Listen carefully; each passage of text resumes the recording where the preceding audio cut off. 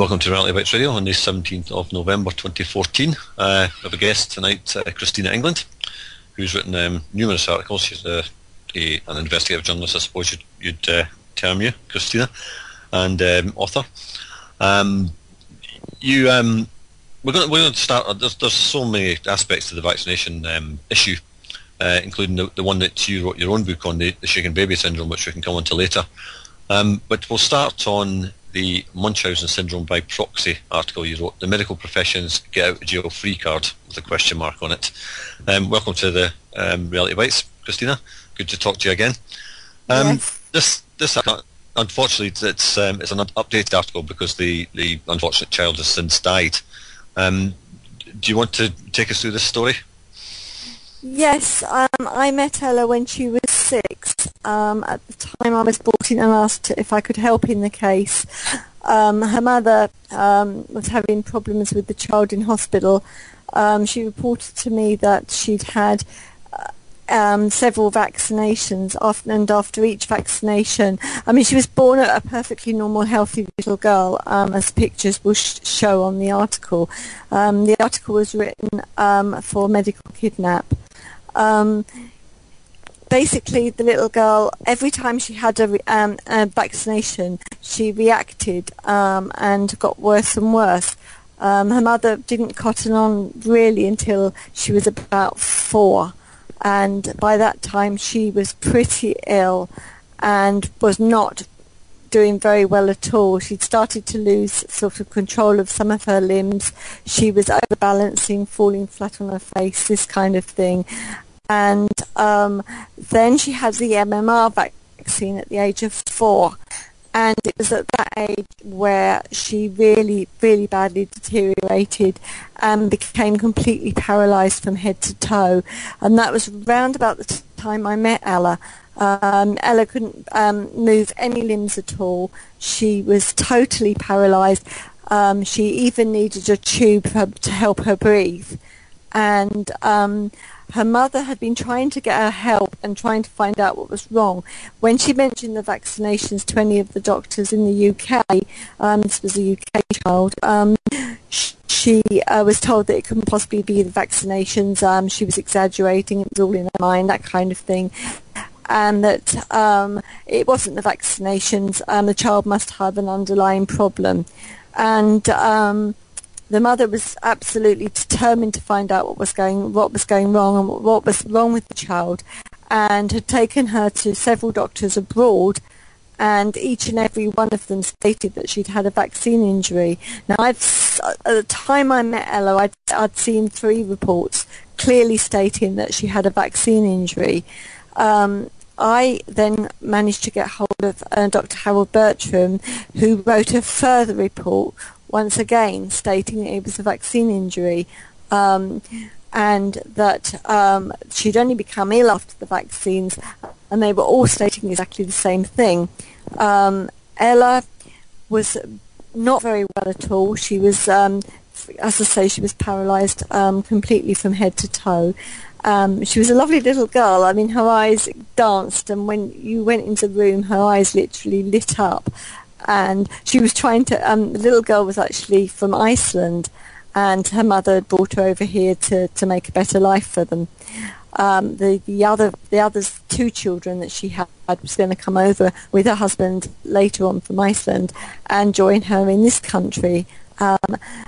Sadly, because she was apparently what they call doctor shopping and going from one doctor to another, and because the doctors were obviously saying that she did have a vaccine injury, the doctors in the UK weren't happy about that at all. So they accused her of doctor shopping and accused her of suffering from Munchausen syndrome by proxy.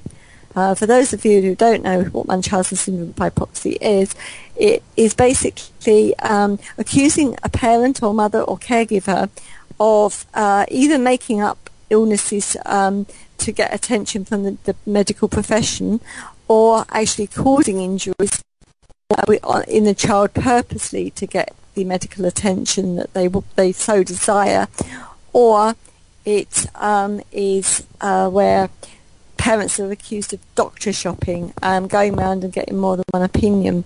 If a parent wants a second opinion, they should never ever ask for a second opinion. They should always ask for a second medical opinion, because otherwise they could be given an opinion from anybody, from a bus driver through to a psychiatrist. Just about anybody can give a second opinion. But they need to ask for a second medical opinion. This is very important because a lot of families are coming unstuck with this and demanding a second opinion, and then getting somebody that's really not qualified to give them the second opinion that they really need. And that happened in another case of mine. Ella went on. She was taken by the Child Protection Services or social services in our country, and she was actually put into a residential home. It was more like an institution, and her mother stated at the time that she was very, very unhappy. She was obviously crying and just very distressed that she couldn't see her mother. Also, remember, everybody spoke in English, and she was Icelandic, so she didn't actually understand what they were saying, and it was frightening her. And she was obviously, her mother stated that when she went to see her, she was dirty, she was not cared for properly, her feeding tube was sort of bunged up with food and whatever, and she really wasn't being cared for properly. They didn't seem to be able to care for the cleaning of the tube or cleaning of the G button which she had in her stomach to feed her with nutrients throughout the day. And her mother was very, very worried indeed. She was left in a dirty nappy, and her mother was becoming very distressed as well, seeing her daughter in this state. She stated to me that she couldn't understand why she'd been snatched, because she hadn't got a criminal record, had never done anything wrong, she was not negligent, she just loved her child, and the only thing that she may have been guilty of was loving her child too much and trying to get her the help that she needed. I know that one for myself, because when I was falsely accused of Munchausen's years ago, and my own children were put on the at-risk register, and like this particular mother, I also was accused of doctor shopping and trying to get the help, and being overprotective and over-exaggerating the disorders that they had. So this is the kind of thing that the doctors do, and it often comes after a vaccine injury, and I've seen it time and time again when parents are accused after a vaccine injury, and it's a way of covering up the vaccine injury and blaming the parents, thus putting the blame onto the sort of taking it off of the medical profession and passing it over to the parents, making it out all to be their fault. And they've caused the injury, they've done this, that or the other. So this little girl was in a very bad way at that stage. Another I think she fought 4 different court cases, and eventually won custody of her daughter back. And sadly, within the year, Ella was actually doing much better. She was improving a lot. She'd returned to Iceland. However, she went to school one day, and unfortunately the tube came out, her breathing tubes came and dislodged from her throat, and she suffocated to death, and nobody actually noticed that the tube had come out until it was too late. And so she suffered a horrendous death. Yeah, well, I mean, going back to the doctors or the consultants' reports, there's 4 sections of these reports on the article. The first two of the reports were written by Sverrir Bergman. Was she in Iceland at the time? Is that an Icelandic doctor? Yes, he was an Icelandic doctor. One was written early, about 2. I can't remember the years now. I was just going to read out the little sections that are on the site here. Actually, that first one was written in March 2010, right. And she was. I'm assuming it's a lady. Is it? I'm not sure, but she's a consultant neurologist, and her diagnosis of Ella was that the condition is on clinical grounds, but supported by some investigation as being that of motor sensory polyneuropathy and involving the brainstem nerves as well as the peripheral ones. This has been accepted by others before my involvement in the case, and Ella was subsequently given treatment with immunoglobulins and steroids. To me, most likely autoimmune response following vaccination. Suggestive diagnosis of some form of spinal muscular atrophy was never confirmed and later rejected. Now, the second report, there isn't a date on this one, but this was followed this one, written by Shimon Slavin, Professor of Medicine, Medical and Scientific Director, the International Centre for Cell Therapy and Cancer Immunotherapy. Currently, the patient is totally paralysed with control only over her eyes and eyelids. Today, she is on 24-hour assistance with BiPAP breathing. I take it that's an assisted breathing technique or Yes. machinery. The patient was seen by various experts and her clinical condition does not fit any known classical neurological syndrome. However, careful anamnesis and the development of her symptoms following vaccination suggest a high probability that her current condition may be the consequence of vaccination-induced damage syndrome, VIDS. In view of a lack of any better suggestion for diagnosis, it appears to me that the option of VIDS is very likely the cause of her unusual condition. And then the second report by Sverrir Bergman was December 2011, approximately 21 months later. I enclose a copy of my report on Ella. She is severely affected by what is most likely the result of motor sensory neuropathy following immunisation. There is much weakness of the limbs and the body, but her brain nerves are also affected, and she requires direct gastric feeding and breathing assistance, which is not sufficient for her now, and she requires tracheotomy, as there is much swelling in her laryngeal region. And the last report was written by Harold Buttram, MD. Again, there's not a date on this one, but I have been gratified to find that hospital and consultant physicians unanimously agreed that Ella was suffering from autoimmune illness. Ella's autoimmune illness was the result of routine childhood vaccinations, with the MMR vaccine being the final agent of incapacitation. Now, these are all you would think, certainly the consultants and the professor of medicine, these are all highly qualified people.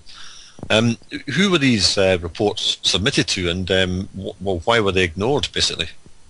They were submitted to all the court cases, and they were ignored because, for various different reasons, I don't exactly know why they were ignored, but they should not have been. I've taken those quotes directly from the reports that I was given by the mother. We couldn't understand why the reports were kept being ignored, but this is a frequent occurrence in cases, and reports are ignored. They're either from doctors abroad, or they state that the doctor is retired, or they can make up all kinds of excuses, everything from, the doctor's being investigated by such and such a board of directors. Again, once a doctor seems to sort of speak out against vaccinations, they can often find themselves reported to the governing body. This has happened to Dr. Wayne Squire, a doctor from the UK, and several other doctors as well. I think Dr. Marta Cohen has also been through the GMC, that's the General Medical Council, and they are reported by various different people and brought up before their governing body, usually on professional misconduct or other such like causes. I mean, one professional I know personally was accused of being paranoid because she was asked to send paperwork in for her case that was not necessary, because they'd actually changed without telling her, they'd actually changed what the case was. So, and she sent in, although she'd been asked for that particular paperwork, when she sent it in, it was not deemed necessary, and they said that was symptoms of her paranoia. And I was actually a witness to that case, and actually went to the BPS myself, which is the British Psychological Society. So, in terms of who's defending these cases, obviously the big pharmaceutical companies are in there defending vaccinations, I would assume. Yeah, absolutely. This is exactly what goes on, and everybody is in there, and the vaccinations are the sacred cow, and nobody should ever question the vaccinations. One of those doctors, I'm not sure which one it was, I have got it on the original article, which went out in 2012, I believe, on Vac Truth, about this little girl. In the article, she was called Emma because she was going through court. The cases were going through court at the time, so I had to change her name to Emma. But her name is Ella.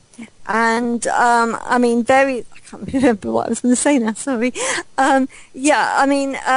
Various different things had happened, and one of the doctors that was involved and had written a report was hounded and reported several times to governing bodies, and sadly he had a heart attack and died.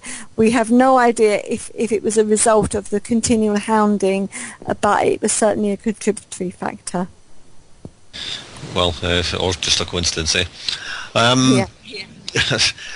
Again, going to the Munchausen syndrome by proxy. I mean, in the article it explains, briefly what it is, but there is no, as it says here, no consistent agreement on whether it even exists or not. And yes, that's right. Several doctors say it because others say it doesn't exist. The sort of band of doctors like Louise Lasher and Dr. Mark Feldman absolutely state it exists. Others say, they say it's a personality disorder. Others say no, it can possibly be. Certainly Lord Frederick Howe from the House of Lords has stated for many years that it's not a personality disorder, and the reasoning for calling it a personality disorder is so that it fits nicely into the DSM-5, I believe it is, and if it's a personality disorder, then it's easier to actually accuse the parents and to win a case. I've actually just finished a book. I can't say too much about the book, but it is going to be published very, very soon, and it states the whole of the history and the background of the Munchausen syndrome by proxy, and how certain people have come in and were actually involved in vaccination programs and involved in the government sort of guidelines, setting out the guidelines for the vaccinations, and yet at the same time falsely accusing parents and saying that the vaccinations can't possibly cause the illnesses, even though they know full well that they can. And I've actually used all the government paperwork. Yeah, well, I mean, the UK government's got a vaccine damage payment scheme, so that's really all you need to know about whether they're safe or not. It's very easy to divert attention away from the vaccines and blame the parents. And as you've pointed out before in your previous one of I think it was possibly your first book on the shaken baby syndrome, it's another thing that's used to blame the parents and divert attention away from the fact that these children have been brain damaged by vaccines. It's just another tool that the big pharma companies are quite prepared to use to point the finger at the parents rather than themselves. Yes, and it can have devastating effects on the family. The families can be torn apart. Obviously, children are dying, and children are becoming very sick and disabled from the vaccinations. The parents are being accused of shaken baby syndrome. The remaining children, if there are any, are taken into care and go on to be adopted. Sometimes the injured children also are taken and put up for adoption, and parents find themselves in jail. I've actually completed a video today which should be out hopefully on medical kidnap in the very near future, clearly showing I think it was 4 or 5 cases where parents have been accused of either murder or injuring their child, all of them after vaccination injuries, and in each case they've got different consequences. I've got two actually in America at the moment that I actually am working with and know well, and both of those cases the father has been locked up for murder for life without parole, and one particular case, Brian Terrio, has been in prison now for 20 years, and we've now got reports clearly showing that the child had an autoimmune disease and probably should never have been vaccinated in the first place. And these are reports from top professionals. Well, again, going back to highly qualified doctors and consultants, and as you say, top professionals. There's a judge sitting there, presumably at these cases, hearing all this evidence, and are the judges bought off? Because they can't be stupid.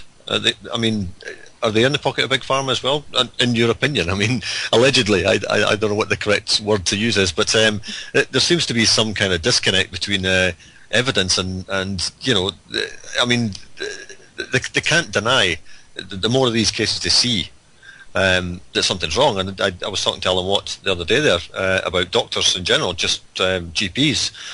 They must see the results of vaccine damaged children all the time coming back into their surgeries, and they must know the cause of it, but they still continue to give vaccinations. I mean, the evidence is on the vaccine insert itself. And I've read out on air a while ago when there was a case in the British media regarding a whooping cough vaccine given to a lady, making her very sick. And then you look at the insert for the whooping cough vaccine. I think it was I can't remember the name, but there's two of them anyway. Two of these vaccines getting used at the moment, and in it clearly states that no animal testing has been done on these products, and they've never been tested on pregnant women at all. And it actually says in the vaccine insert that they do not know if it damages the fetus. So how can a doctor with any conscience give that to a pregnant mother? I mean, it's criminal. It is criminal. It is criminal, especially in the cases of these. You said, like, do the judges sit and listen to the evidence? A lot of the evidence is not allowed to be shown in court. The actual fathers are not allowed to give evidence themselves to defend themselves, or their anybody that they have on their defence team, any witnesses they may have, are not allowed to speak. And I know this from personal experience. We've got one case in the UK where Darrell Elliott was recently jailed for the murder of his daughter shortly after an MMR vaccination, and it's now been proved that the child had an underlying condition. And the doctor that's proven that is Dr. Michael Innes. He's very, very high up in the profession. He's well respected, and yet his evidence was not allowed to be shown or heard at the time. And there was no witnesses were allowed to speak. He wasn't allowed to speak, the father himself, and it was only a one-sided case. And all the other evidence was dumbed down, and they weren't allowed to give any evidence.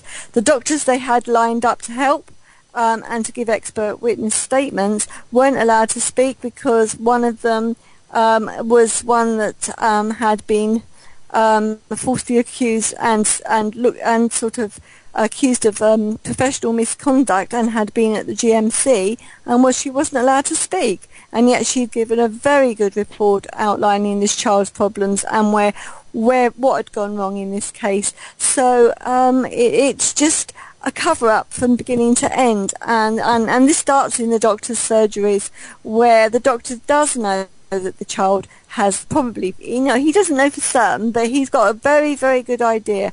A child, comes in, is vaccinated, often a sick child who will be vaccinated, and a couple of days later the parents are saying, the child is not well, the child is, having fits and seizures, and he'll say, and they'll say to them, the mother will say to the doctor, this only began when my child was vaccinated. And they say, it's quite normal to have a fit or a seizure after a vaccination, and they list sort of side effects, and they'll say things like, it's quite normal for the child to have a high fever or a rash.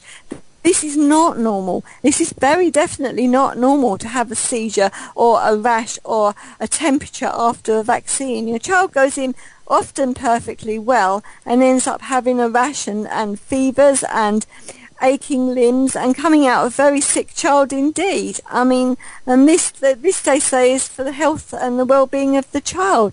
Well, I can't see that. Well, I mean, anything that causes distress to the child, whether it's simply the pain of the needle going in, can't be good. That's going to cause stress. That's going to lower the immune system for a start.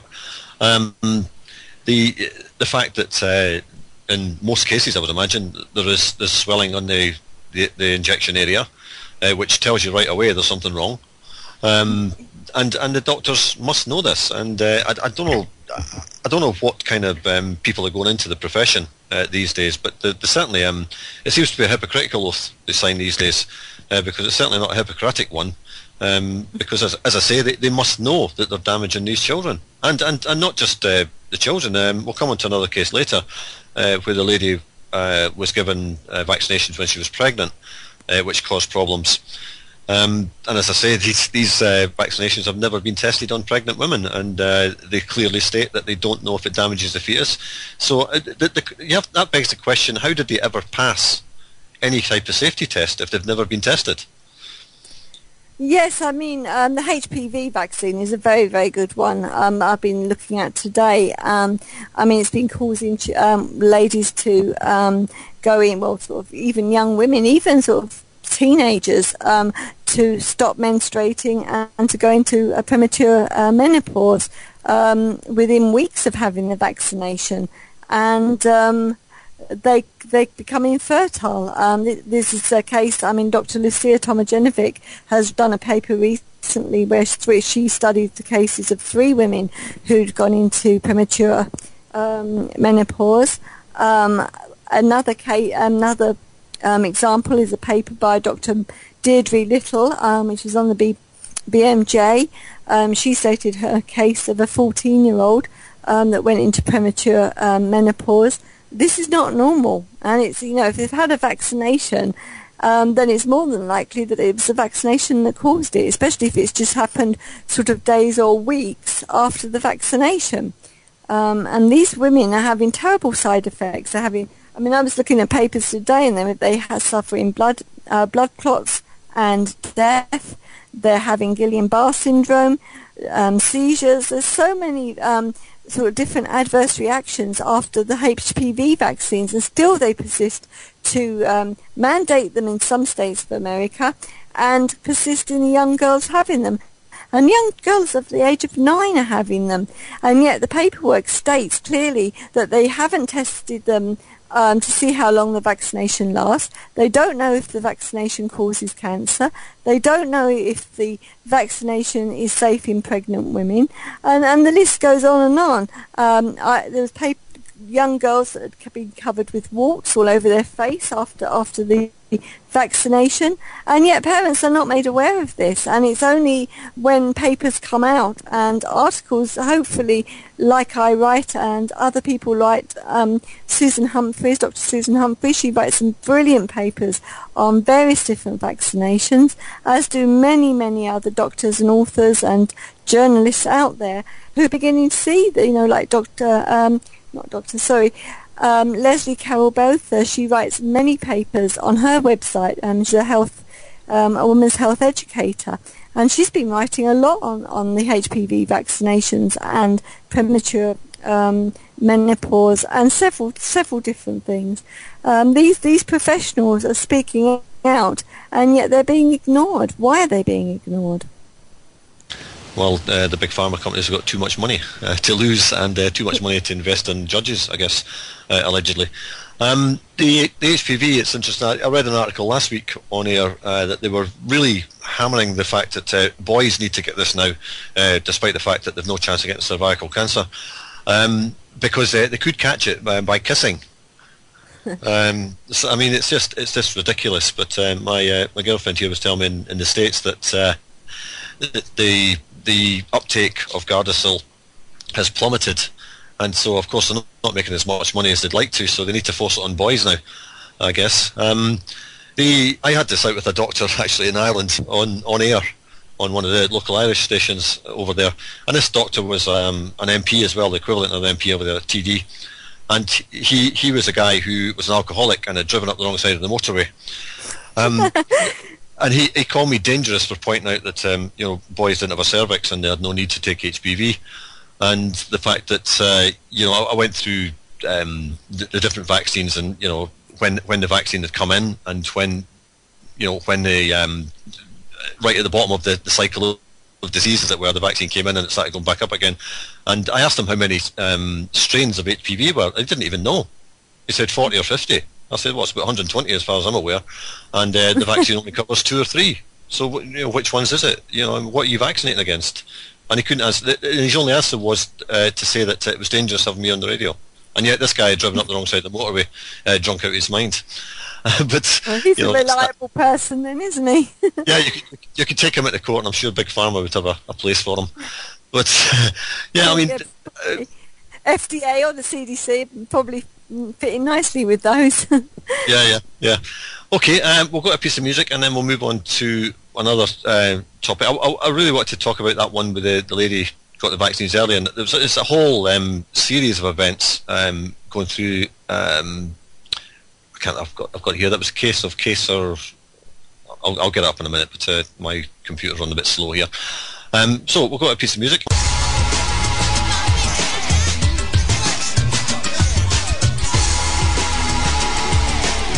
You're listening to Awake Radio, straight talk for the awake and aware.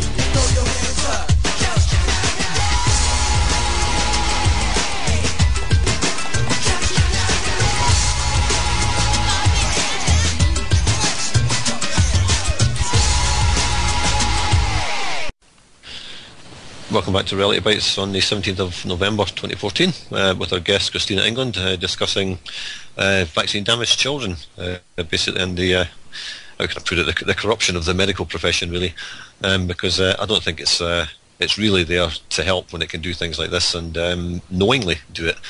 We were talking off air, Christina, about this case of the vaccine-injured child kidnapped by Family and Child Protective Services. It was on Fact Truth, which you're a contributor to, and written by Augustina Ursino a couple of days ago. It's a case of Caser Lee Harris, who was born on Christmas Day 2013. And this is from the mother's. This is the mother's own words. I have a son named Caser Lee Harris. He was born on December 25th, 2013. He is my Christmas miracle. I've been praying for years to have a child on Christmas Day. It's all I ever wanted. When they told me my son was due on January 28th, I knew he wouldn't be born that day. I got the flu and hepatitis B vaccines during pregnancy at 34 weeks, and then had him at 35 weeks. My doctor told me I needed to get them. I remember because they were talking about if I had contracted either illness for any reason, they didn't want the baby to get it. I mean, that I'll stop there. It goes on a little bit more, but it begs the question: if they didn't want the baby getting an illness, and they're supposedly vaccinating the mother against hepatitis B and the flu, then obviously they're pre-vaccinating the baby before it's even born, because the baby is going to get that as well while he's in the womb. Yes, that's right. I mean, I did an article. I mean, that particular one was very good because it was actually the mother wrote most of the article. Paula made. The girl Augustine, is it Augustine? She made a couple of different comments at the beginning and at the end, but the large part of the article was written by the mother, and it is a very, very sad case indeed. The doctors are vaccinating pregnant mothers, and particularly with the flu vaccination.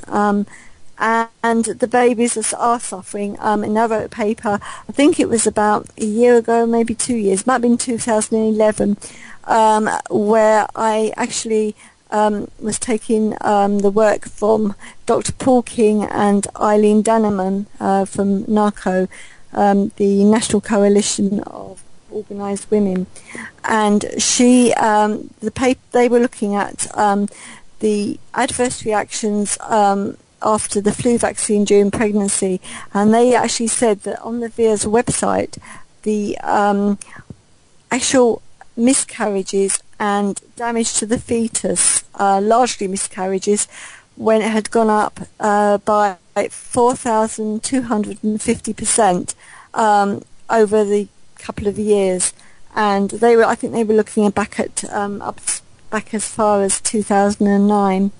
And this was a very, very interesting article, and what was trying to be covered up. And I mean, that is an awful lot of miscarriages, and it's basically the flu vaccine was causing these parents these mothers to miscarry. And I've read some terrible, very harrowing accounts of mothers who have miscarried and what they went through during the process. Several of them had to have actually gave birth to stillborn babies, and it was very harrowing, some of the actual reports that I'd read on one website. And this is kind of thing that goes on. Should parents have vaccinations during pregnancy? After all, they're not allowed to have any, they're advised not to have alcohol, they're advised not to have any drugs, even paracetamol, during pregnancy, but the vaccines are perfectly safe. Let's give them all the vaccines we can. Well, of course, they're now coming out in the press and saying that if you drink during pregnancy, you could be charged with a crime. Yeah. So I mean, but it's okay to take mercury. You know. Yeah, that's it. I mean, the vaccines include, especially the flu vaccines. It's got mercury, not mercury, sorry, aluminium. Thimerosal as well. Yeah, and I haven't looked up the actual ingredients recently, but I know because I've written loads and loads of work on the aluminium in the vaccinations and what that can do. And that can cause damage to the cells and damage to various parts of the body, the aluminium alone. And the aluminium is in about 6 or 7 vaccinations at the moment, currently being given to children. And it can actually, the aluminium in vaccines has been found to actually cause, at a later date in life, early onset Alzheimer's disease. It can also cause heart attacks. There are so many things that aluminium can actually cause when vaccinated into the human body. It's not supposed to be vaccinated into the human body. Yeah. Well, I mean, they actually banned aluminium pots in the United States for cooking because it was so bad for you, and yet they're quite happy to inject it into pregnant mothers. Is there any evidence to suggest that mothers who are vaccinated result in having premature children? Yes, premature births is largely one of the side effects, having the child early. That's if the child should survive at all. The children are often damaged. Many of them are born very, very prematurely. And then, of course, once they're born prematurely, they still have the vaccinations on from their birth date, the day they were born, not the actual date they should have been born, but the date they are actually born. They have 8 weeks and then they're vaccinated. Now, often with 9 vaccinations in one day, and I've written many, many articles on this, most of the children do not do well after, well, the ones that I've come across anyway, have not done well after receiving 9 vaccinations in one day, especially if you consider the sort of toxins and poisons and chemicals that are in these vaccinations, and the fact that the babies are often still in their incubators. They have many things wrong. They can have immature lungs. Sometimes the brains aren't, the blood vessels in the brains aren't fully developed and can bleed very easily. They have eye problems, various different problems that go with the premature babies. Now, if you vaccinate those, and I mean some of the babies nowadays that survive are born at 24 weeks. So this means if they're vaccinated at 8 weeks, that is when they are actually minus 8 weeks and not plus 8 weeks. And of course, many of these children don't survive. I've had 2 twins, of different twins. One was a boy from one set of twins and one was a girl from another set of twins, who were very poorly babies, that were very weak. They were having lots of problems in the incubators. They were both vaccinated with the 8. They had 8 vaccinations. I think one had 8 and one had 9 vaccinations in one day, and both of the babies subsequently died. And both parents were accused of causing the injuries that the child sustained. One was accused of shaken baby syndrome and lost his other twin, a little boy called Dalton, and he went into care for, I believe, a year before he got him back. And so he actually lost the care of his child. And this is being reported all over the place, where children are being kidnapped, having vaccine injuries, and then being kidnapped, and the parent loses custody, and often the children go on to be adopted. Yeah, I just want to continue with the story. We'll read through it, and I mean, there's so many aspects to this story that need addressing. Okay, we've done a bit where she gets the flu vaccinations at 34 weeks, and then she has a baby at 35 weeks. But immediately after the vaccination, she says, "I knew something was off after the shots, but no one would listen. I did not connect the dots, though. When my body started hurting, I started walking around to try and stop the pain. It helped a little. That morning, my waters broke at 5:30 a.m. I went to the hospital and gave birth to my son at 12:41 a.m. on Christmas morning. During labour, I was given 2 epidurals, but neither of them worked, although the pain wasn't bad. They then gave me pitocin to speed up the process. My son's breathing slowed too much, so they stopped the pitocin. As soon as I had him, they took him and gave him the hepatitis B vaccine. even though he was born 5 weeks premature, and I was vaccinated for flu and hepatitis B less than a week before. So he's got 2 doses of hepatitis B vaccine within a week. Right afterwards, he became jaundiced and was in a billy blanket for a week. A billy blanket, I presume, to keep him warm. A few days, or hydrated, or whatever, or both. A few days after he was born, I got sick. The doctors gave me a steroid that dried up my breast milk. I tried to relactate with no luck. Then our baby started to get sick. He was on soy formula at the time and was spitting up a lot of his bottles. I mean, soy is not fit for human consumption. So, no, exactly. And he's not getting breast milk. I'm sure I know that there are banks of human breast milk where you can go and get it.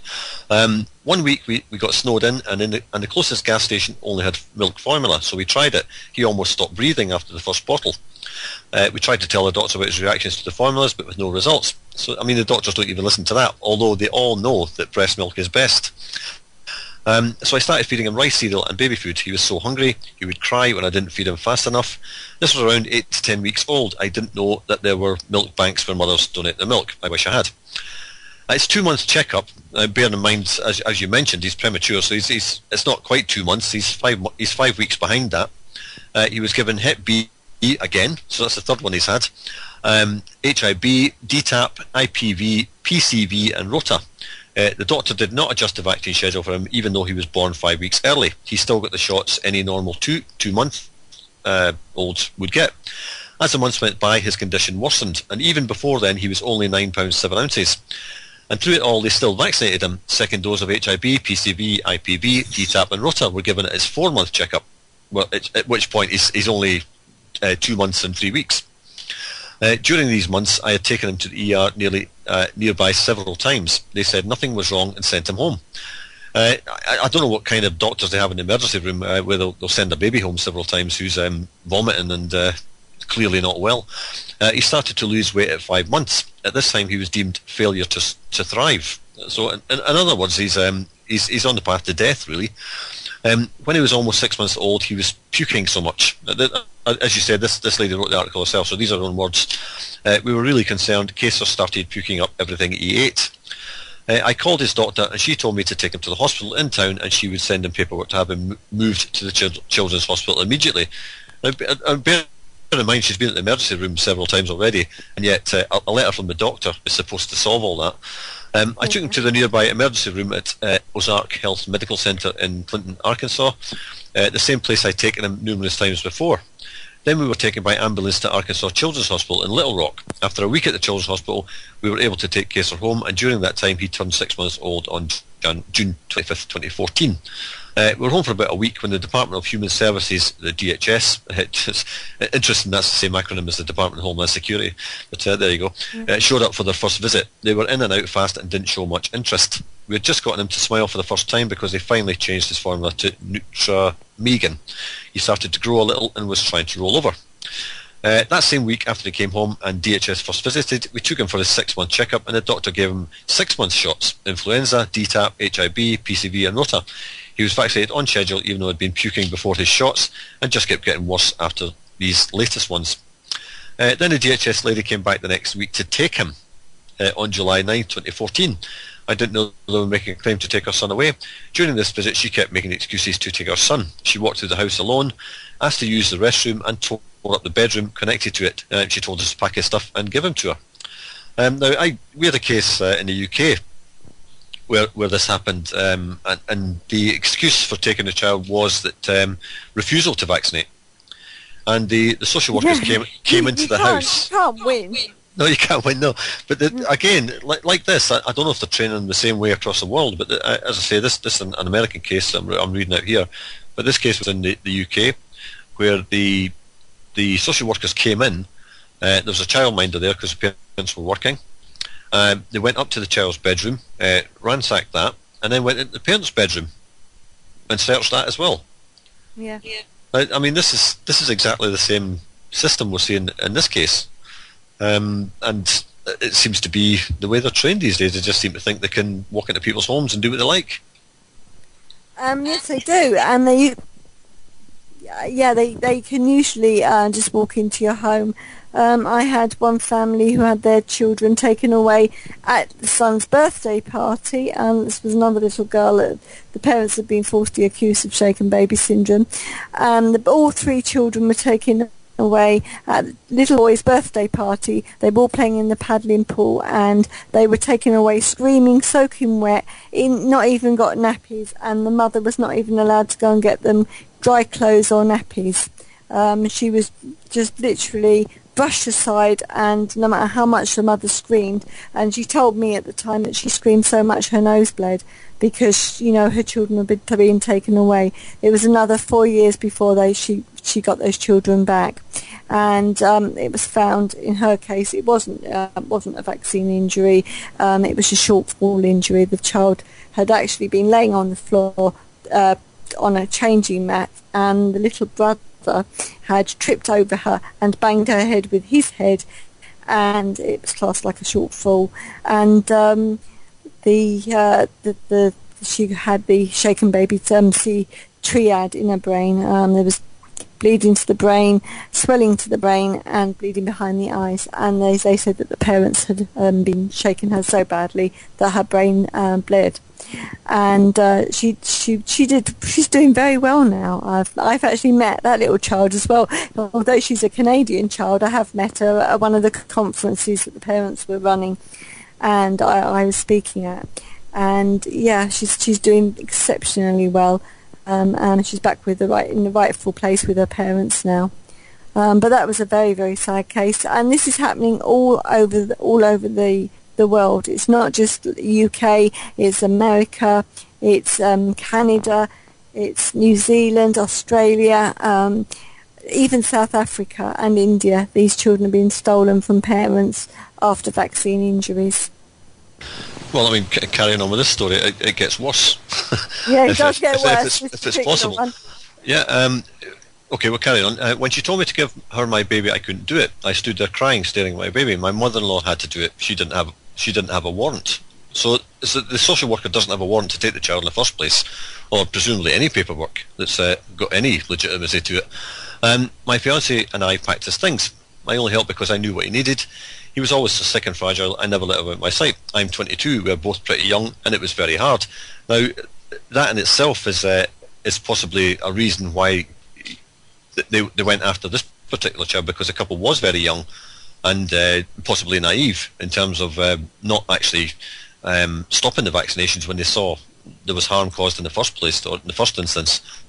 I don't know is there any kind of evidence to suggest they go after younger parents rather than people who are possibly in their 30s or 40s who actually have a bit of common sense?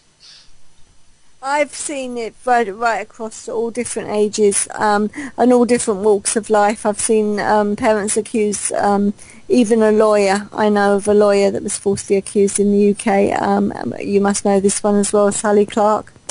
I mean, it goes on and on and on. It doesn't matter what walk of life you are in, and if you have any kind of criminal record in your past, this is brought up and used against you as well. I've had one of the gentlemen that's fathers that I actually know had a drug-related crime in his teenage years, and he was about 26 when he got accused, but that was all brought up in court. He had drugs for years. It was in his teenage years. These things happen, and kids will be kids. I mean, there's several cases. Another one had another kind of crime. I think it was a stealing of a car, and once again it was used against him in court. Oh, he's got a criminal record, this, that and the other. He's been doing this, he's done this. Can he be trusted? And again, it was used against him, and he was jailed. So this is happening all over the place, and it doesn't matter what walk of life you're from. It really doesn't. Right, we'll carry on. We didn't know the doctors reported seeing bruises when we took him in. Now, you would imagine, like if you've been consistently taking this child to the emergency room at the hospital, somebody would have noticed there was bruises and pointed it out or mentioned it even. But never once did they admit vaccines cause these reactions. Now, of course, most children get the vaccine have swelling at the vaccine, as we mentioned, and possibly bruising. Any kind of injection can cause bruising. Kayser's dad, my fiance, was accused of abuse. We were both interrogated and threatened with jail time. What right they had to threaten him with anything without any proper trial or evidence is harassment, I would have thought. But anyway, the DHS worker that came was determined to take him. She stayed at the house for 5 hours looking for a reason to take him. She did a lot of illegal things that we couldn't get her in trouble for. After she took him, she had to do a skeletal scan the following Monday at one of the hospitals. Now, this is the following Monday, so she's assumably had him for a few days at this point. His 6th and 7th left ribs were broken. We had no idea what had happened. Now, I've had broken ribs, and it's very, very painful. It's very difficult to breathe without, wincing.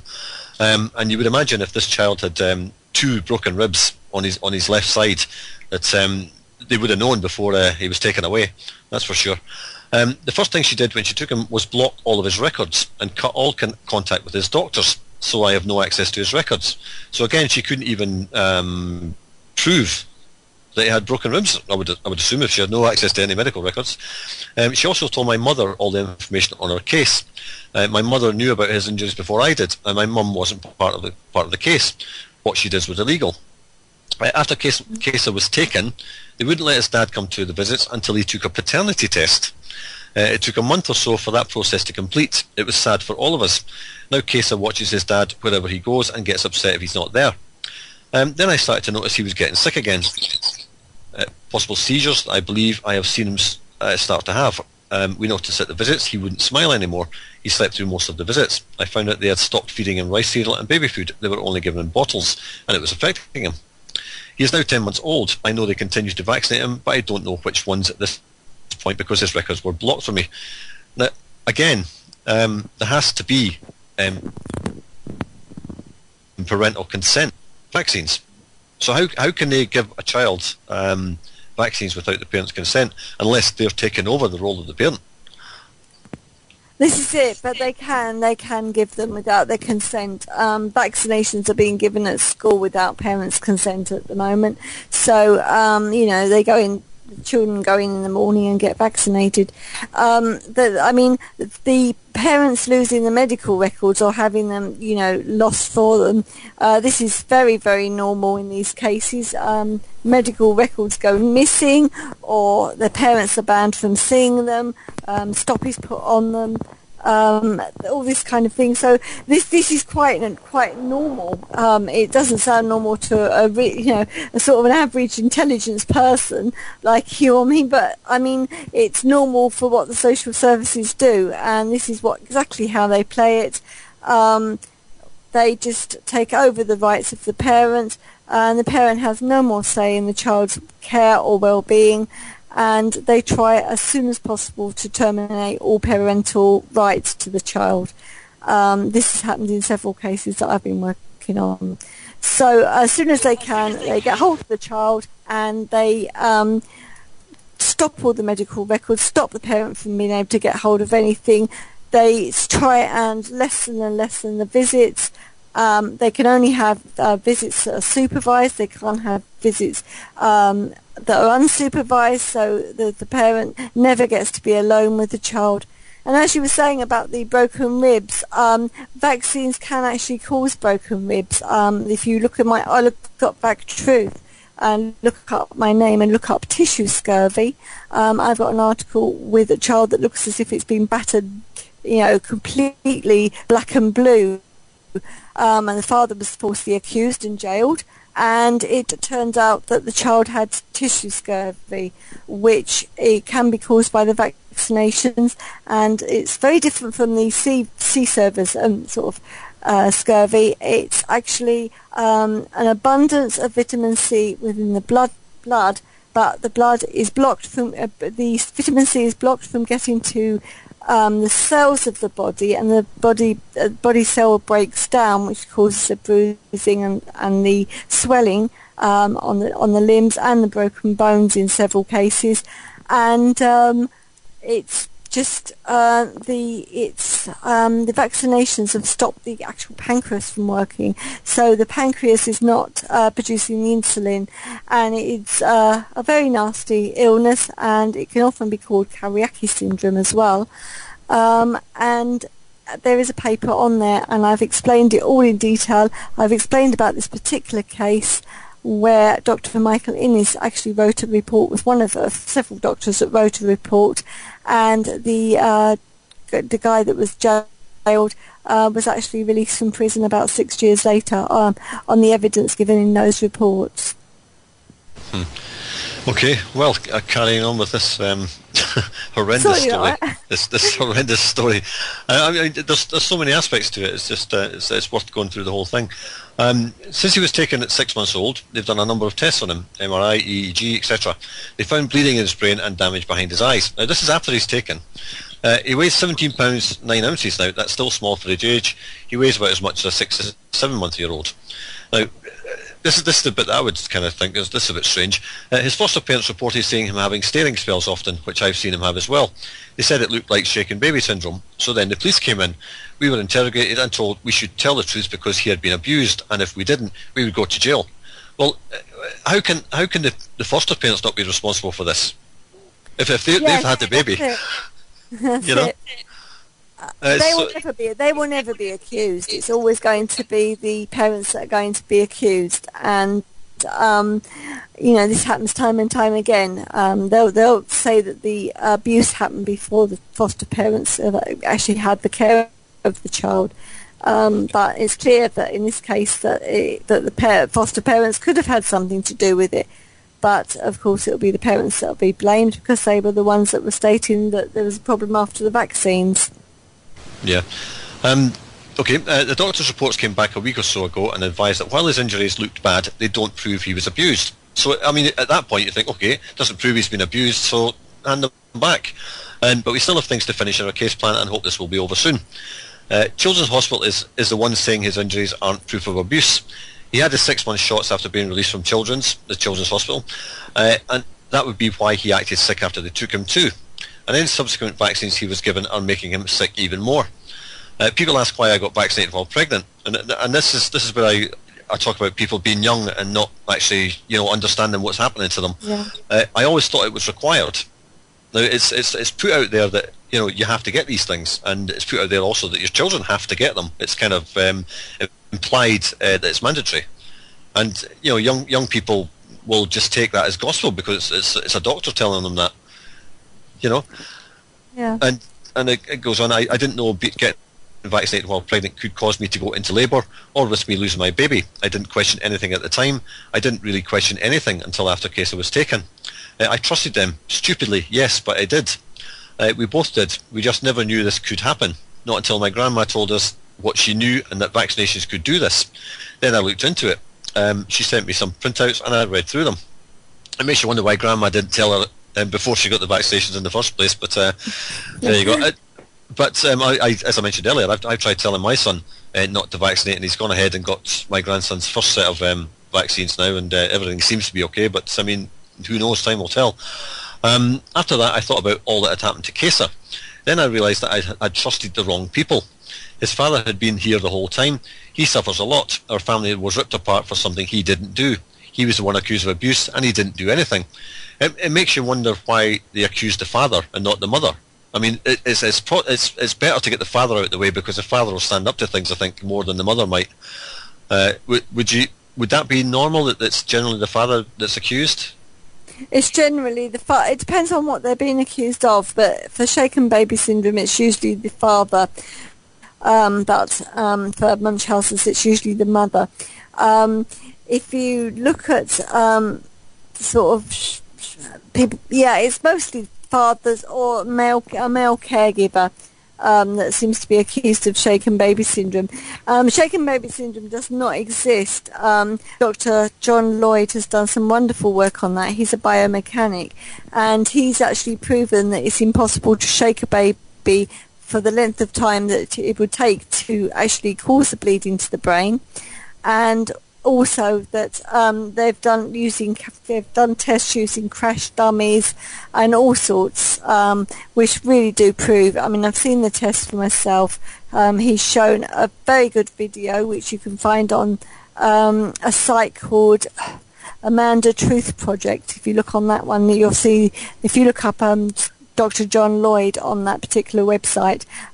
There's a very good video and a conference that he gave in Canada, one that I saw when I was there, and he's given several since, proving that shaken baby syndrome does not exist. It's not absolutely physically possible to shake a baby the length of time that it would take to have a baby's brain bleed. And also, if you did shake a baby, especially a very young baby of sort of 4 or 5 weeks, the baby's neck and back would be broken through the violent shaking.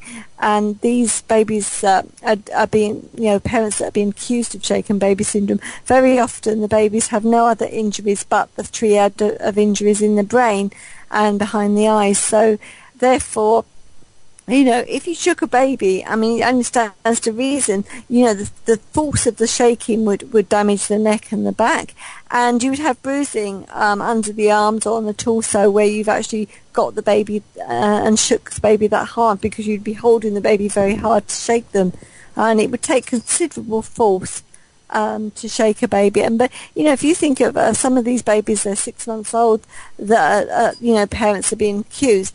If you try and lift a baby of 6 months old and shake them at all, it's practically impossible. But to shake them for the length of time that they're supposed to be shaken is virtually impossible. It's unheard of. And he's proven it with various tests and various computer printouts and programs that he's used, showing you, he's had an actual sort of life-size dummy of a doll, at the same weight of a baby, and got his staff, various members of his staff, including himself, to shake the baby, and the printouts show that the brain isn't damaged in any way. I don't know if you've actually seen around, Neil, but there's actually going around in America, certainly that 11-year-olds, it's year 7, are being taught how to actually shake a baby hard enough for the brain to bleed, and they have to actually shake. I saw that article the other day there. I think it was yesterday, was it? That was posted. Yeah, I've actually put it around on Facebook a bit. Yeah. And then most of the children in the class were horrified and didn't want to do it. Yeah, they didn't want to do it, and it's actually probably psychologically damaging to these children, because first of all they see a film with a parent supposedly shaking a baby, and they also see a film of how injured the child is, a baby can be, and they see children with terrible disabilities from the shaking. And I should imagine it's quite frightening to an 11-year-old to see that. Unfortunately, there were a couple of children in the class who quite enjoyed it. Somebody wants to keep an eye on those ones, because they'll probably end up being doctors. Anyway, I'm going to carry on with this a little bit more. There's not much of it left. They took her son because he had injuries. Now, going back to just what you just mentioned there, fractured ribs, bruises, bleeding in the brain, and damage behind his eyes. All of these injuries, including the fractured ribs, are caused from vaccines. Now, going back to what you said, this is the lady's own words. So she's done a bit of research now, and she's come to the conclusion, based on evidence that she's read up on. I kept getting them vaccinated because I didn't know they could do these things. I was raised to think that vaccinations were good, that doctors and government officials are here to protect us, but I've seen that I was taught wrong. I can't have contact with his foster parents. I don't know them. The visit is at my home. We only get to see our son once a week for 2 to 4 hours. We had a major drug bust in our town recently, so DHS is always busy now. I mean, is that the Department of Homeland Security or the hospital? I don't know what she's talking about there. I mean, as I say, it's the same acronym. Department of Health. Yeah. Our amount of visitation depends on their availability, not the availability of the child, obviously. It is hard. I cry every time I have to let him go again. It's hard to see his room ready for him, but he's not there. The GHS worker that brings him over wants us to have him back. Now, there's obviously some good people in there who understand what's going on, but again, they're thinking about the paycheck. They're not prepared to put their heads above the parapet and say, well, actually, that other DHS worker has made the whole story up. Our story helps someone. My son should have never been taken. I now know many families go through this. Our children deserve better. They need to be protected. And she finishes by saying, please don't vaccinate your children. They don't deserve to suffer the pain that comes with vaccine. This page was made for our son, Bring Baby Kaser Home. I wanted to ask everyone to please like this page. I plan on using this page to show him later on in life what happened, and through it all, people cared for him. So, I mean, these people still haven't got their child back and are still being blamed for his injuries. Yeah, that's right. I mean, I have read that story myself, and it was very sad. There's so many around at the moment. We've got the new website from Health Impact News. It's a sort of sub-site of Health Impact News called Medical Kidnap, and I'm writing on that site myself at the moment. I've written one, which was the Ella story, but I'm also writing other stories. I've been asked to do another one that's coming to the site and ask for help. So I'll be writing on that one. As I say, I've also got one film's gone up on that site, and there'll be another film coming out very soon. So I am trying to do as much as I can to highlight these cases, as is Terry, the other girl, the girl that actually runs the site for Health Impact News. And, I know she's working around the clock with these parents, and every day more and more and more parents are coming in, and she's overwhelmed with the amount of babies that have been vaccinated, have been damaged, and where the babies have been stolen by social services, and parents are either being jailed or, have a terrible time trying to get their child back. Okay, just before we go to another piece of music, I'll just finish off on this story. We talked about doctors actually knowing that vaccines injure people. And we mentioned earlier the grandmother had mentioned after the event as such that vaccines could cause damage. It says Rebecca's grandmother advised her that Kaser's injuries were known to be caused by vaccines. These injuries have been well documented and are noted on vaccine package inserts.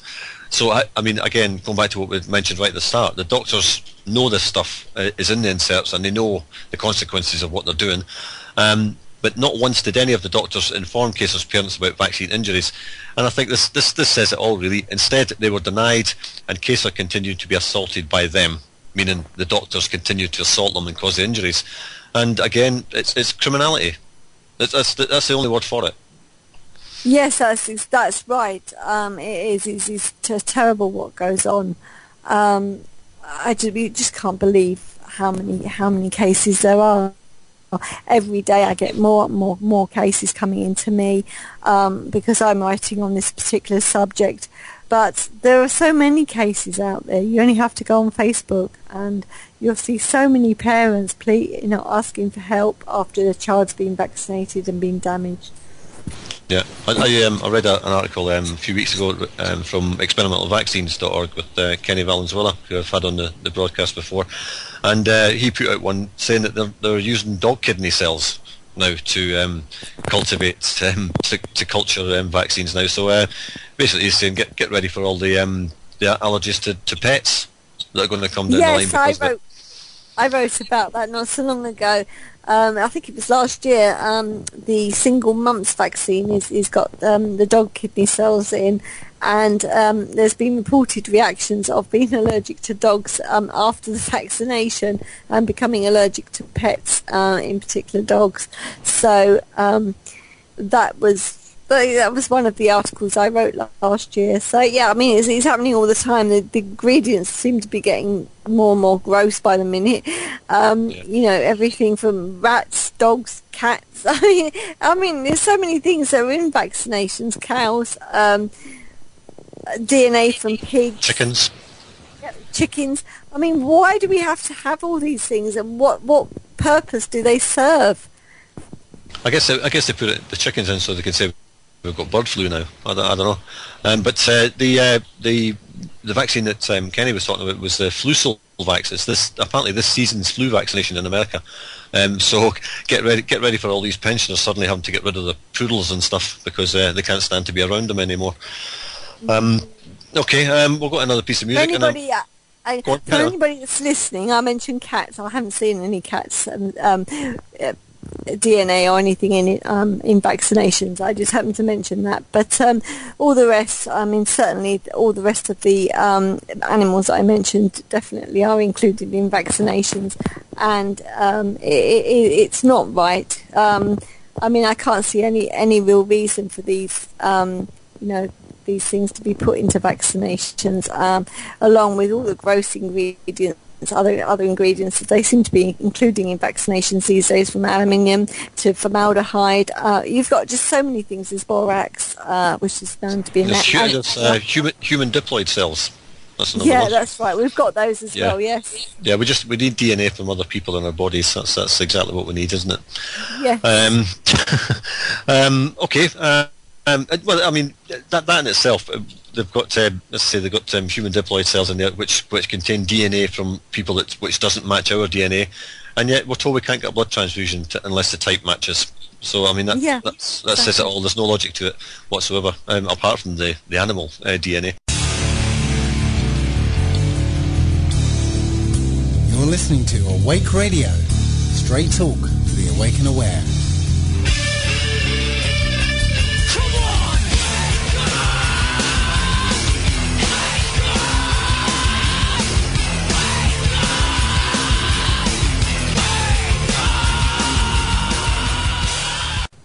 Okay, we're into the last half hour of Reality Bytes Radio for this evening, 17th of November 2014, with our guest Christina England.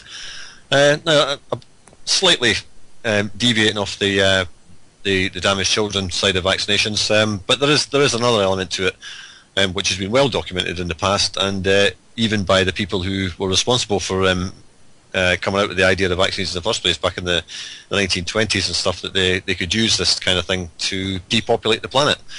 And I think John Holdren is another one, Barack Obama's senior scientific advisor, who is still in office and who wrote the book Ecoscience back in 1976-77 with Paul Ehrlich, another eugenicist, who said that they could use vaccination, they could poison the water, they could poison the food and poison the air. And I think it's fair to say they've done all that at the moment, and depopulation is working very well with the amount of cancers we see, the amount of vaccine-damaged children we see, etc.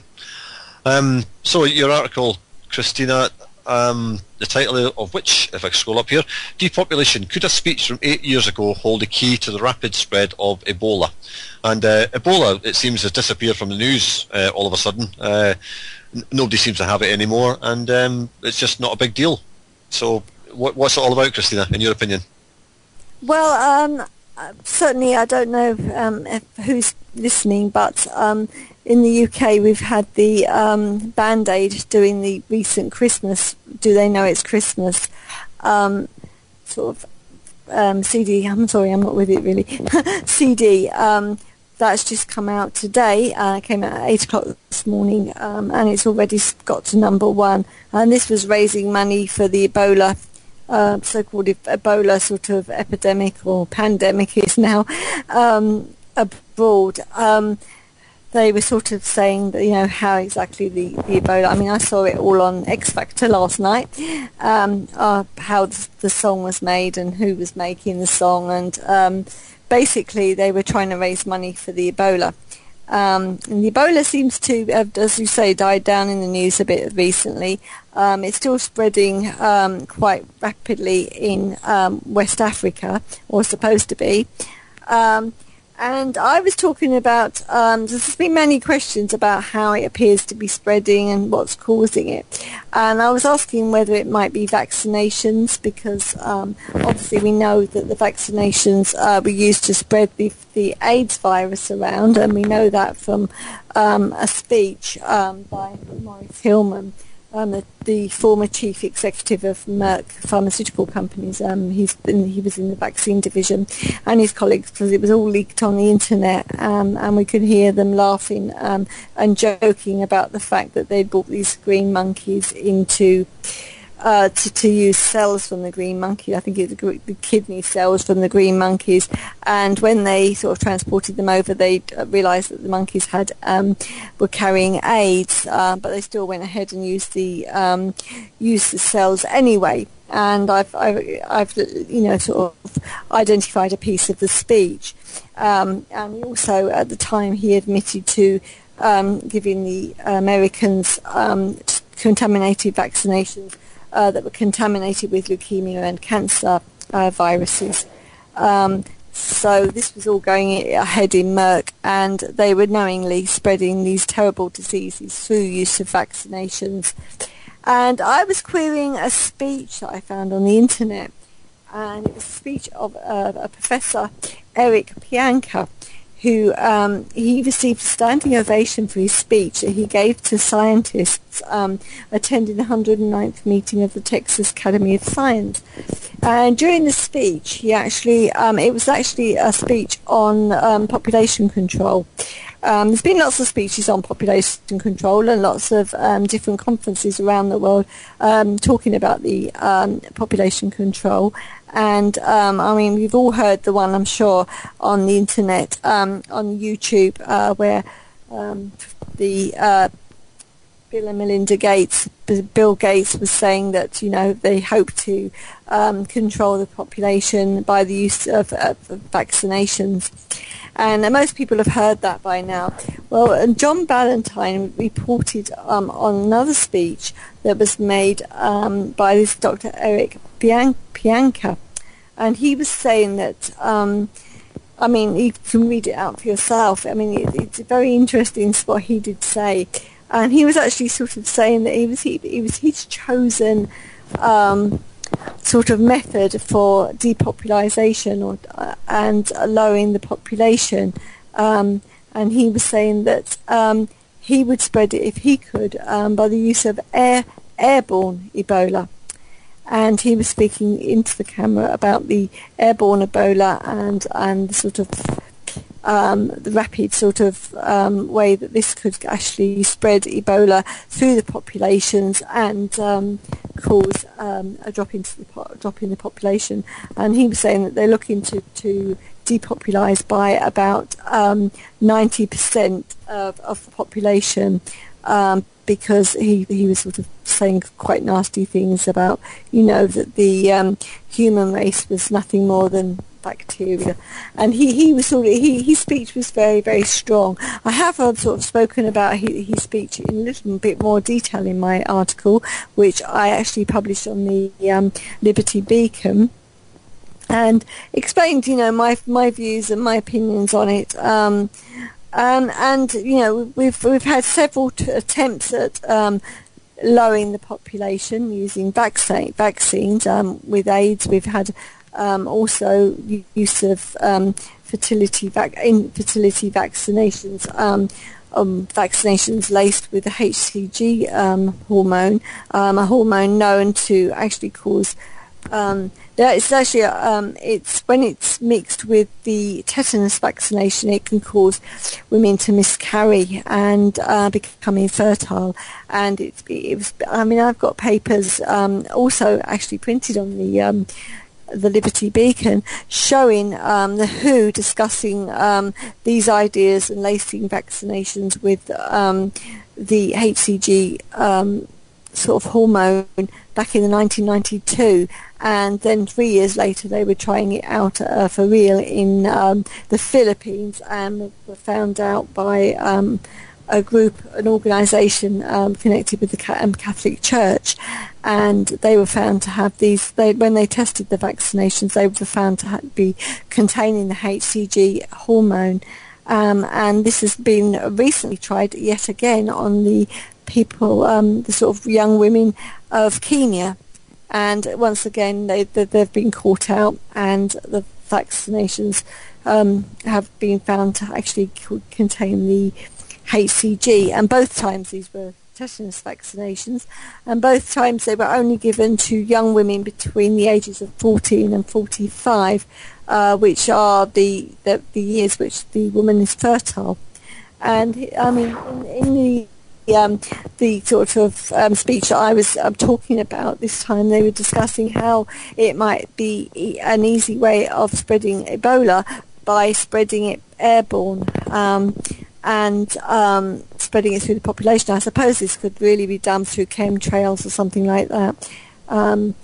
After his speech, John Ballantyne actually was there and witnessed the speech, and he said that I watched in amazement as a few hundred members of the Texas Academy of Science rose to their feet and gave a standing ovation to a speech that enthusiastically advocated the elimination of 90% of the Earth's population by airborne Ebola. Well, Well, I mean, it'd be nice if 100% of those people went first, and then we could think about it. You know, if we got rid of the lunatics first, and then left the sane nice people idea. behind.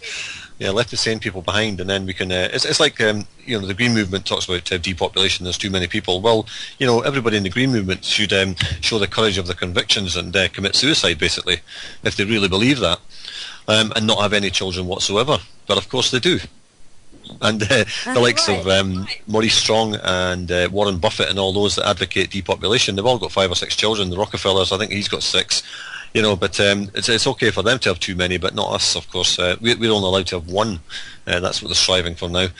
I did see a speech when they were talking, when the Ebola thing was at its height.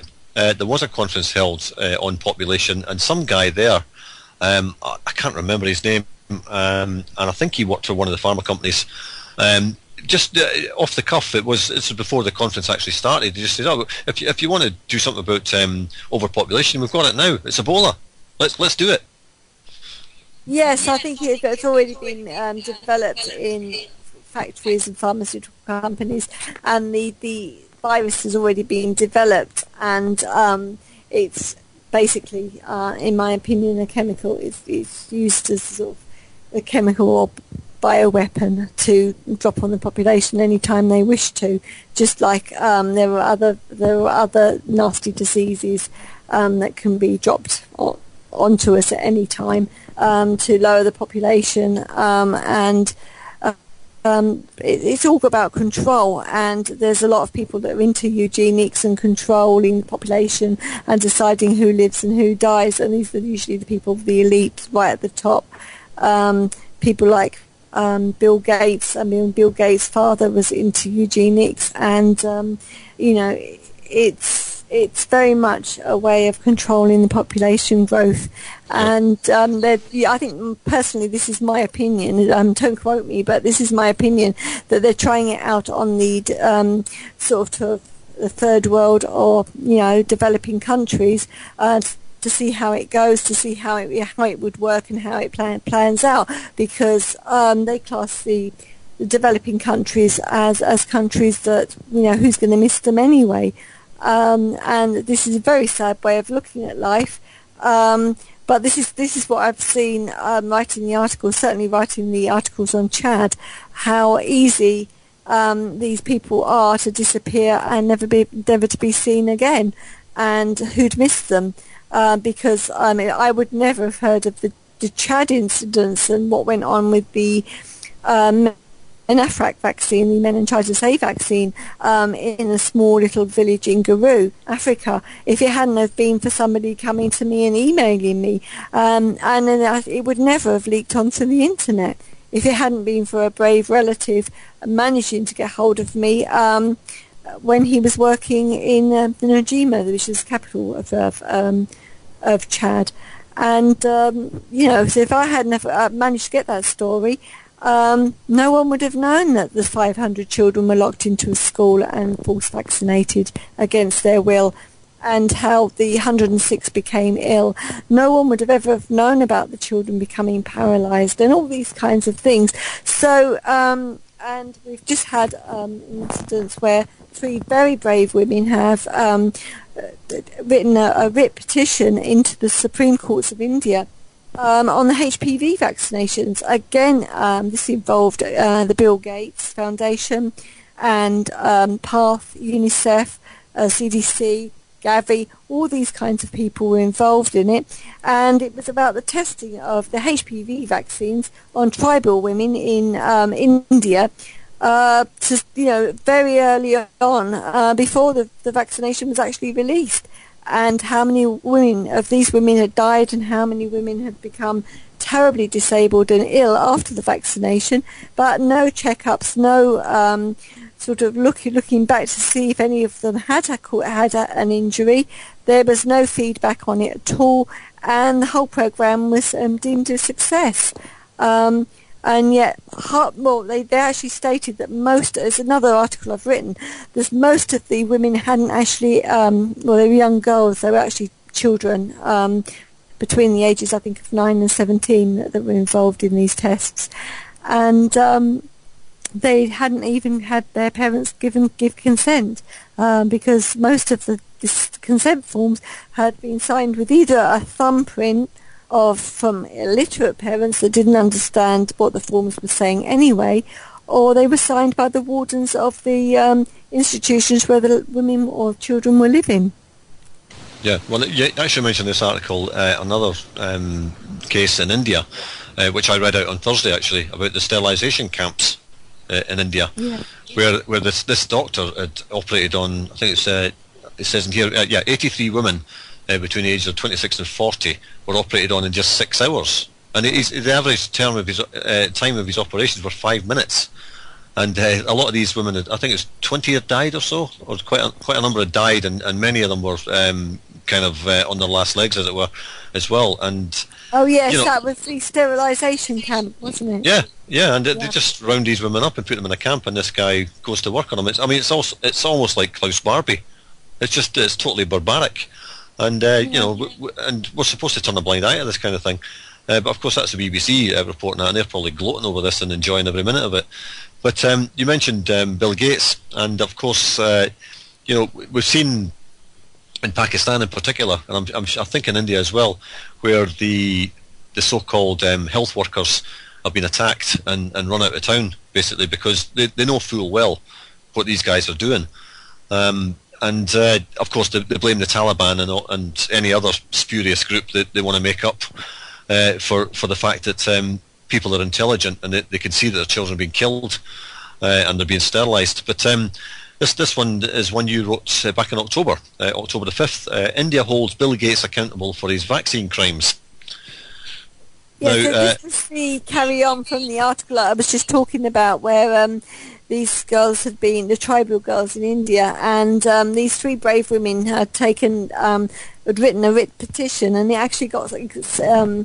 actually managed to get heard by the Supreme Courts of India, and Bill Gates is now going to be sued for his crimes, and there's a lawsuit against Bill Gates at the moment. So it's for once it looks as if he might be held accountable for some of his crimes. Whether that happens or not, who knows? I mean, he's a powerful man, he's got a lot of money. Whether they actually win this, we don't know. Of course, he's connected with all the big groups like UNICEF and Gavi. He funds an awful lot of them. I mean, he even funds some of the programs going on with the Hallmark cards. I don't know if you know about the Hallmark cards, but Hallmark cards are actually sending out cards to all new mothers and fathers and parents in the USA at the moment, with a vaccination table in and vaccination program to when their child should be vaccinated, congratulating on the birth of the vaccine, congratulating on the birth of the baby, and then sending a vaccine chart and a growth chart and everything, and making sure you have your child vaccinated on time, etc., etc. So the card is loaded with, psychology, basically. Yeah, it is psychology, and it's to make sure that these children are vaccinated. And who's behind it? You find if you research enough, you'll find Bill Gates is all behind it, and he's actually funding Hallmark cards. Yeah, well, I mean, anybody who looks at Bill Gates even, scratches the surface. I mean, as you mentioned earlier, his father was a eugenicist, and his father founded Planned Parenthood, of which Bill Gates is heavily involved in today. And he founded that with Margaret Sanger, who said that we can't let it be known that we want to wipe out the black people. And here's Bill Gates apparently in Africa and India vaccinating people against polio and then causing, 48,500 cases of polio in India alone at one stage? Yes, it's vaccine-induced polio. They caused. They're saying that they've got rid of they're sort of making the wild polio extinct, and that polio doesn't exist anymore. But all they've done is replaced it with a vaccine-induced polio, and this has caused 47,500 children. These were the figures last year. They're probably a lot higher now, to actually suffer from this vaccine-induced polio, and that these children are now suffering with the polio. Yeah, it doesn't actually exist anywhere in the world apart from in Bill Gates' vaccines. No, that's right. And these children are all now suffering from this. But this is all covered up because of the fact that it's not the wild polio. You know, that's all gone. That's eradicated. That's been, wiped out, according to Bill Gates. But, these children are suffering from the vaccine-induced polio instead. And not only that, I mean, you've got in India alone. I mean, I've actually written this and actually got the numbers of the vaccines and what vaccines they're getting. And the children in India have 23 doses of polio by the time they're 5. I mean, that is absolutely ridiculous. 23 doses of polio before the age of 5 because they get... How do they try and justify that? I mean, supposedly a vaccine works when you get it. That's it. Why do you have to have another 22 of them? Yeah, they're just vaccinating and vaccinating. What they're doing is they're giving them the polio drops, and also they're giving them the vaccinations, the polio vaccination into the muscle. So these children are getting all of these different vaccinations that they don't need, and they're getting the Bollywood stars and superstars like David Beckham. I mean, he's just been over there and helped with a polio program to vaccinate the children in front of audiences. These children are being given the drops. They're not actually given the vaccines themselves, but they're being given the polio drops, which have been banned in the USA and banned in many countries because of their dangers. And all they do is they ban the vaccines in the UK, the USA, Canada, Australia, probably Japan as well in some cases, and then they just ship them all over to the developing countries and give them out there. Yeah, I did hear that they tried to blame it, all these cases, on the fact that these vaccines were made in India, and they weren't actually legitimate vaccines and stuff. They were contaminated by whatever process that had been used to develop them. But in the case of Bill Gates, I mean, his vaccines have presumably travelled thousands of miles to get to India, and as far as I'm aware, also they have to be kept refrigerated at all times. And they're going to a very, very hot climate, and I'm sure they're not fresh by the time they get there. And any live viruses that are in these things, obviously in heat, will grow and become even more virulent. And possibly that's one explanation as to why these people are getting all these diseases. Who knows? It's very possible, especially when you consider, I mean, certainly with the Menafrac, the meningitis A vaccine, they were trying to develop a vaccine that could cross the cold chain and actually be kept without refrigeration. However, what they didn't see, what they didn't look at, was the fact there was two parts of this vaccine, and one part of the vaccine did need to be kept at a lower temperature than the other. And they didn't take this into consideration. So when the vaccines were mixed together, as they're supposed to be, the two halves were mixed together, they were already, not fit for humans to have. Well, I know vaccines aren't anyway, but these particular vaccines were particularly dangerous, and that's the consequences was all these children remained paralysed. Yeah, I mean, I don't know if it's the same thing, but I did see stuff years ago on food from the likes of the UK and many other countries that was going out of date, and they shipped it off to like Africa and India and other Asian countries or whatever, and left it sitting out, and like chicken and stuff like that, just left it sitting on a pier in a container for like hours, and then they fed it to people. They refroze it and sold it, and why would they do any different with vaccines? They don't care about people. They don't care if people get sick. I'm sure somebody in the Indian government, and just my opinion, is getting paid very, very heavily for signing these contracts with all these vaccines that are going in. If you say like every child's getting 23 of them, that's an awful lot of money. Yes, that's right. It is a lot of money, and they are getting paid a lot of money to commit some terrible crimes. And of course, many of the people are just in it for the money, I think. They don't really care what they do to the people. As I said before, these people are not going to be noticed if they're missed. If they die, sorry, they're not going to be noticed if they die. So, who cares? But there are people that care. I care. There's Ecotora, the human rights organisation that writes big articles on this kind of thing all the time, trying to stop these crimes. People do care. I mean, these children, they have parents, they have aunts and uncles and grandparents, they have brothers and sisters, and who has the right to play God other than God? What right has anybody to take their lives willingly, knowing what they're doing? Because these children do belong to somebody. They are somebody's family, and they've got every right to live just the same way as any child has. No child is born to die, and they say this on the adverts. You see, no child is born to die, and yet they're vaccinating them with vaccinations that they shouldn't be vaccinating with, because they're banned in many countries around the world. Yeah, that phrase, "no child born to die." That's from one of the children's charity sites, isn't it? Yeah. And I thought of neurolinguistics when I read that the first time. It's almost like "no child born today." Yeah. And I just that struck me as something. And it's always the same symbol. It's the little man with the arms out at the Star of the East or whatever it's called. But anyway, that's another issue. Okay, we've got 5 minutes to go or so. What advice would you give any parent who goes into a doctor in the UK, for example, where you're based?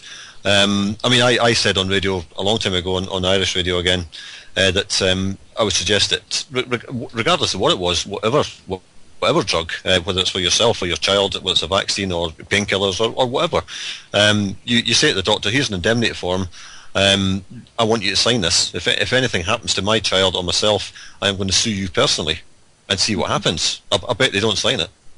No, Dr. Rebecca Carley's spoken about this many times. She's got a very, very good exemption form that she uses and gives out to parents, and no doctor's ever signed it, and I think she's been putting it out on the internet for about 4 or 5 years now, and there's been no doctor ever been willing to sign this form.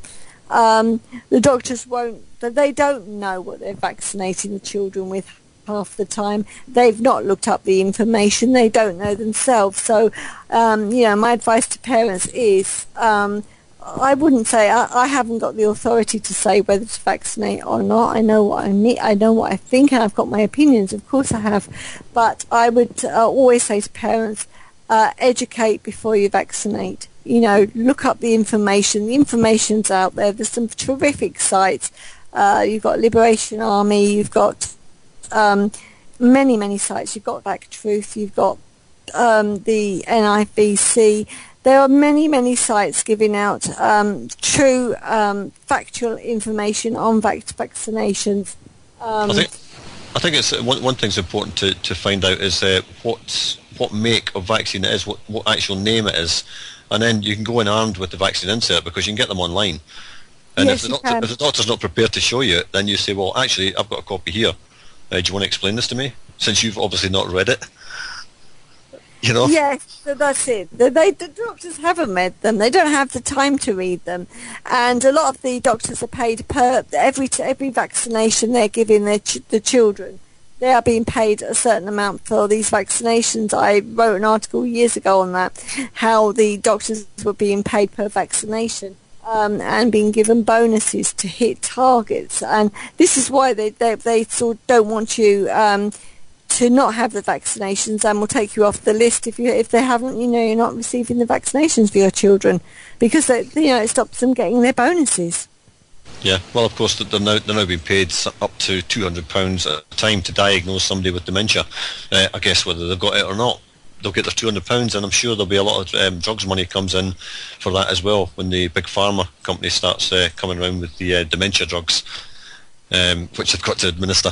But we'll finish on that note. And can you just stay online? We'll go to this piece of music and I'll talk to you off air. Okay, that's brilliant. Okay, Thank you. thanks very much, Christina, for your time and the information. Always informative, and the chat room has been very busy. Talking about all the stuff you've been going through. I haven't had time to reply to any of it, but I'll have a look back at that. Thanks again, and we'll finish off with a piece of music, whatever Paula has lined up. Don't act so surprised, Princess Liar Exposer. You weren't on any mercy mission this time. Several transmissions were beamed to this station by awake people.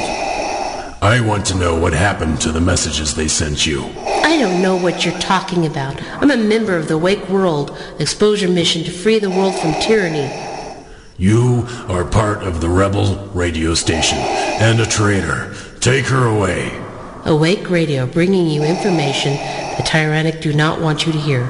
Tune into awakeradio.us, wakeradio.co.uk.